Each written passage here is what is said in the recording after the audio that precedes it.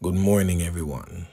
This morning, I would like for each and every one of us to look within for that one person who you know that has always been strong. That one person who has always held it together regardless of the situation they have been placed in. I'm speaking about that father who has always held the family together.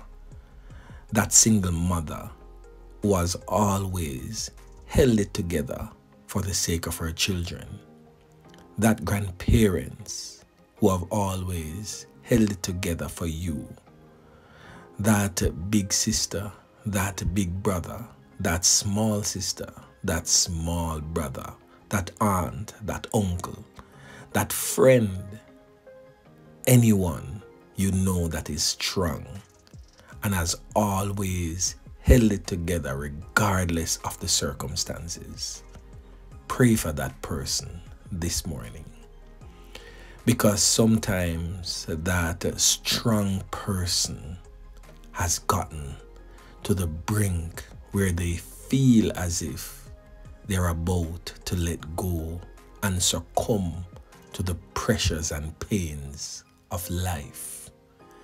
That strong person is screaming out for help amidst the smile that you see on their face physically. So seek to look beyond that smile and see the pain in their eyes and pray for the strong person who is now feeling almost defeated and weak. The strong person is crying out, and these are the words that they're saying. Emotionally, I can't do it anymore. Morally, I'm exhausted.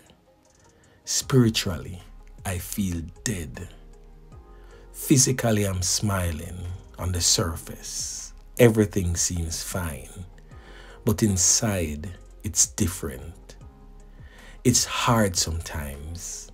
People see the smile, but fail to see the pain behind it. The nights are long, filled with thoughts that go round and round. Sometimes I just want to shout and tell everyone exactly how I really feel. But guess what? We have one problem, just one problem. I have no feelings left. No happy or sad feelings. Just nothing. None. Just emptiness.